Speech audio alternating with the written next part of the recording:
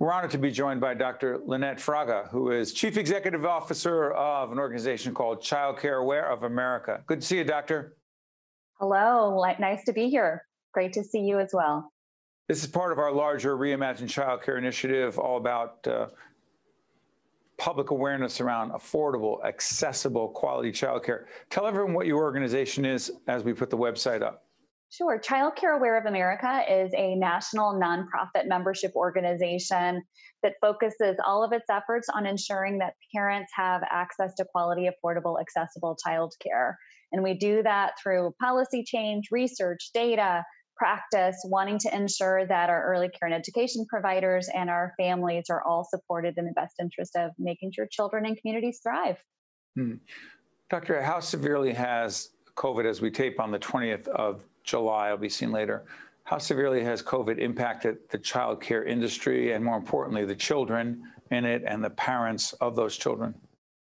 So firstly, thank you again for focusing on this topic. And the pandemic has severely challenged the child care system. Let's be clear, prior to the pandemic, the child care system was certainly definitely fractured, if not at the breaking point. And through the pandemic, because of the challenges that we all seen globally, it's really created a crisis.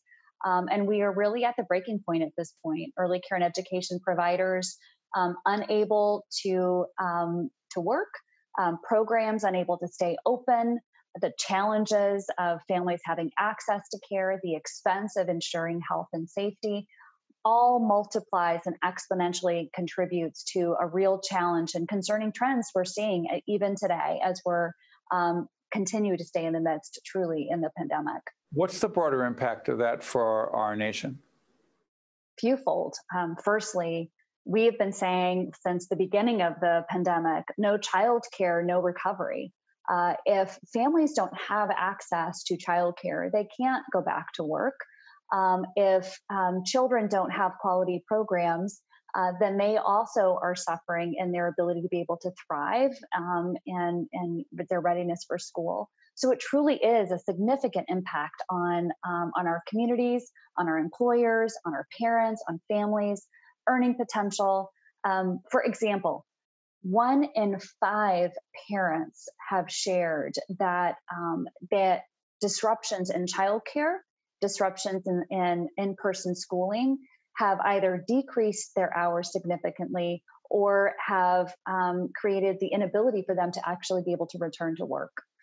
That is severe, not only for the individual parents, but for the families and their ability to be able to support their own households. It's really a challenge.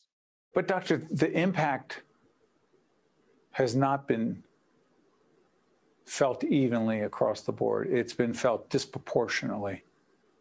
And some people may be tired of hearing about it, but we're not tired of talking about it because it's horrific and it's embarrassing.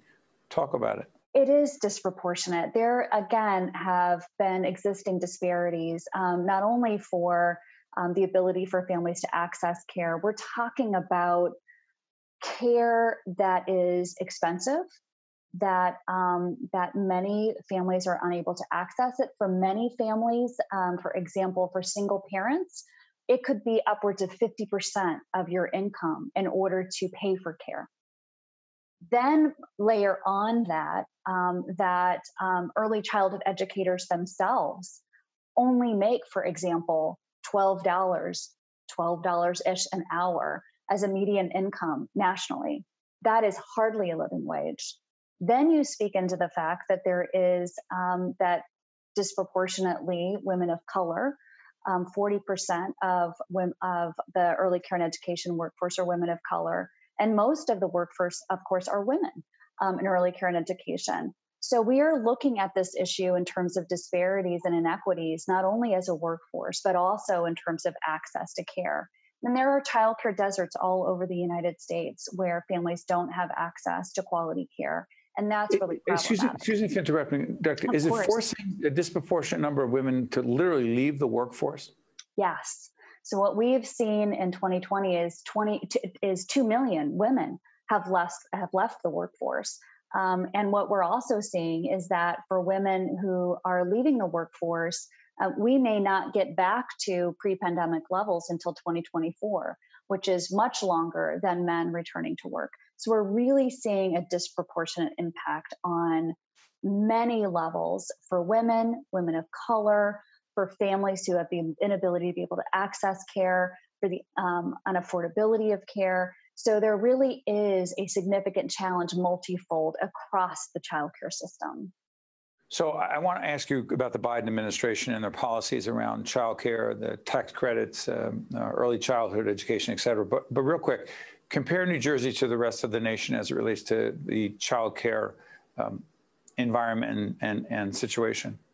So in New Jersey, you all are also experiencing challenges in terms of affordability. It is significantly expensive. Again, upwards of almost 50% for a single parent, 13% of a household income for a married couple with children. Not to mention our really housing costs. Not to mention housing costs. Well, for many across the United States, and New Jersey is no exception, childcare often exceeds the cost of rent or mortgage for your home. So it really is a significant part of household income. And in New Jersey as well, just like in the rest of the United States, there's a real struggle in identifying staff for programs to work at early care and education programs. So many early care and education providers were not able to keep their jobs through the pandemic. And many of them are not returning to our early care and education workforce. And staff shortages are also becoming a real problem. So programs, absent staff, staff are what makes the magic happen in childcare. And so absent staff, we're really running into a huge problem in terms of access to quality programs, notwithstanding the challenges we already have with the expense associated with childcare. Before I let you go, the Biden administration, is it child tax credit? Mm-hmm, the child tax credit. What is it? And again, what is the impact? So firstly, the child tax credit, the idea that, 50% of children can be pulled out of poverty as a result of the child tax credit and dollars going to families with children to really help with the expense is incredibly beneficial to families. And as we're looking at additional proposals that are on the table, like the American Jobs Plan, which helps to contribute to the facilities and the structures of childcare programs, like lead mitigation, for example, is incredibly important, and that lives within the American Jobs Plan. And it's really important to, again, as I said before, the magic happens with early care and education providers, so we have to pay attention to staff.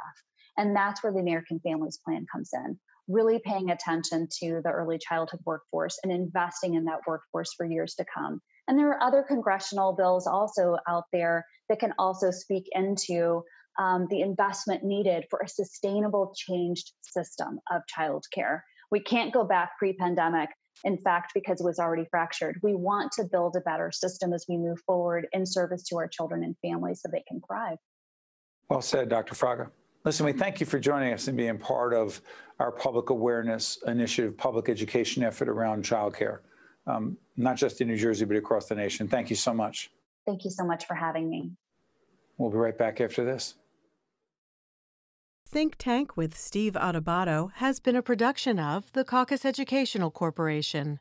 Funding has been provided by the Turrell Fund, supporting Reimagine Childcare, Investors Bank, Horizon Blue Cross Blue Shield of New Jersey, Summit Health, the Robert Wood Johnson Foundation, Johnson & Johnson, the Healthcare Foundation of New Jersey, United Airlines, and by the Adler Aphasia Center. Promotional support provided by NorthJersey.com and Local IQ, part of the USA Today network, and by CIANJ and Commerce Magazine. Hi, I'm Governor Tom Kean. A dear friend of mine had aphasia, which is a language disorder that occurs from a brain injury or a stroke. It robs a person's ability to communicate, but it doesn't affect their intellect.